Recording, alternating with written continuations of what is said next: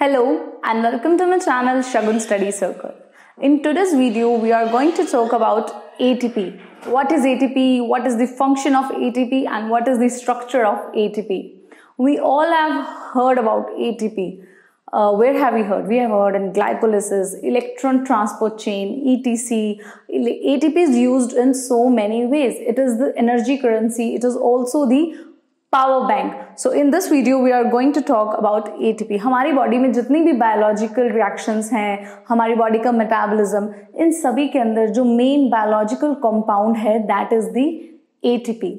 What are the uses of ATP? ATP कहाँ कहाँ use होता है? It is the energy currency, but ATP use कहाँ कहाँ होता है? मसल कंट्रैक्शन में यूज होता है, नर्व इम्पल्स प्रोपगेशन में यूज हो रहा है, synthesis of RNA, synthesis of DNA, polymer synthesis, DNA की रेप्लिकेशन में, डीएनए की ट्रांसक्रिप्शन में, and like you name any. अब ये जो एटीपी है, coming to the basic thing first, that what is the full form of ATP? ATP stands for adenosine triphosphate. Adenosine triphosphate. We can easily जज कि triphosphate मतलब 3 phosphate के molecules added हैं, but किसके साथ? एडिनोसाइन के साथ. What is adenosine? We all know, we have studied the structure of DNA, RNA. हमें पता है एडेनिन. एडेनिन जब जुड़ता है राइबोज शुगर के साथ, adenine plus ribose which is a sugar, when they combine they form the adenosine. Adenosine is the composition of when adenine joins with ribose sugar, that forms the adenosine. What is triphosphate? जब 3 phosphate के molecules add हो जाएं, it forms the adenosine triphosphate. Now there are 3 possibilities. अगर ये जो adenosine है, adenine plus ribose, that is the adenosine. अगर ये एडिनोसाइन सिर्फ एक फॉस्फेट मॉलिक्यूल से जुड़ता है तो क्या बना देता है? AMP. Will study what is AMP. यही एडिनोसाइन अगर 2 फॉस्फेट के मॉलिक्यूल से जुड़ता है तो बना देता है ADP.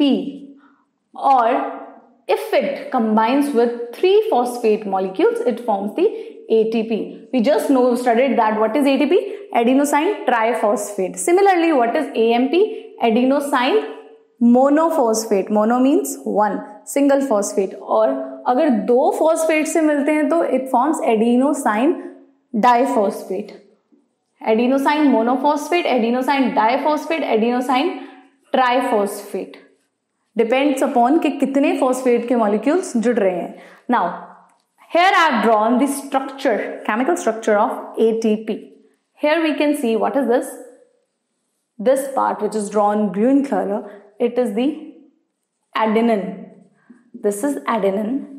This one is ribose sugar. Adenine और ribose मिलकर क्या बना रहे हैं? They form the adenosine. इन दोनों ने मिलकर एडिनोसिन बनाया और ये क्या है? 3 फॉस्फेट के molecules. Adenosine plus if it combines with the single phosphate molecule it forms the AMP.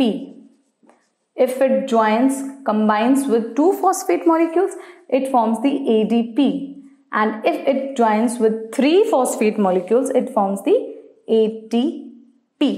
Now अभी हमें जो हाईलाइटेड बॉन्ड्स दिख रहे हैं रेड कलर के, 3 फॉस्फेट को जो जोड़ रहे हैं, these are very highly reactive. We can understand this with the help of an example. Suppose if अगर मैं अपने सर पे मटके कैरी कर रही हूँ, एक मटका, उसके ऊपर एक और, उसके ऊपर एक, तो मुझे सबसे जल्दी कौन सा रिलीज होना चाहिए? कौन सा सबसे ज्यादा अनस्टेबल होगा? The third one, then the second one. Similarly ये जो फॉस्फेट ग्रुप हैं जो अटैच्ड हैं एडिनोसिन से, ये फटाफट रिलीज होना चाहते हैं through the process of hydrolysis. तो सबसे पहले this and these, like these are very unreactive, highly reactive हैं. Sorry, not unreactive, these are highly reactive, high energy bonds हैं. तो ये फटाफट से हाइड्रोलिसिस के प्रोसेस से ही इनका ब्रेकडाउन होता है, ये रिलीज होना चाहते हैं. तो क्या करता है ये? ATP suppose if it reacts with any compound, chemical compound X, ये क्या कर लेता है, एक फॉस्फेट रिलीज कर देता है और एक नया प्रोडक्ट बना देता है, एक नया कॉम्प्लेक्स बना देता है विद फॉस्फेट ग्रुप, एंड क्या बन जाता है, ADP। एक फॉस्फोरस यहां रिलीज हो गया तो बचा क्या, डाइफॉस्फेट। नाउ और प्लस क्या रिलीज कर रहा है, ये एनर्जी रिलीज कर रहा है। तो हमारी बॉडी के अंदर जितने भी सेल्स हैं, जितने भी लिविंग सेल्स होते हैं, उन्हें एनर्जी रिक्वायरमेंट कौन फुलफिल करता है, ATP करता है। कैसे करता है, bye releasing one phosphate group. इसको रिलीज कर देता है through the process of hydrolysis, और क्या बन जाता है, ADP बन जाता है और एक नया कॉम्प्लेक्स फॉर्म कर लेता है। That's how it functions. Now how ATP is formed. ATP बहुत सारे प्रोसेस से फॉर्म्ड होता है, ग्लाइकोलिसिस से फॉर्म होता है, TCS साइकिल से फॉर्म होता है, ऑक्सीडेटिव फॉस्फोराइलेशन से होता है, बीटा ऑक्सीडेटिव फॉस्फोराइलेशन से होता है। लेकिन यूकैरियोट्स के अंदर ATP फॉर्मेशन कहाँ होती है, माइटोकॉन्ड्रिया की मेम्ब्रेन के अंदर। यहाँ पे मैंने माइटोकॉन्ड्रिया की मेम्ब्रेन की स्ट्रक्चर ड्रॉ किया है। These are the double membrane structure of mitochondria, और इसकी वॉल के अंदर the one which you can see red in colour, it is a protein. इस प्रोटीन का क्या नाम है, this protein is called ATP synthetase. This is the ATP synthetase protein जो यहाँ present है. The outer part is F0 and the inner part of this protein is called F1 protein. Now, अब we know that generally ये जो mitochondria की membrane है, it is impermeable to normal ions.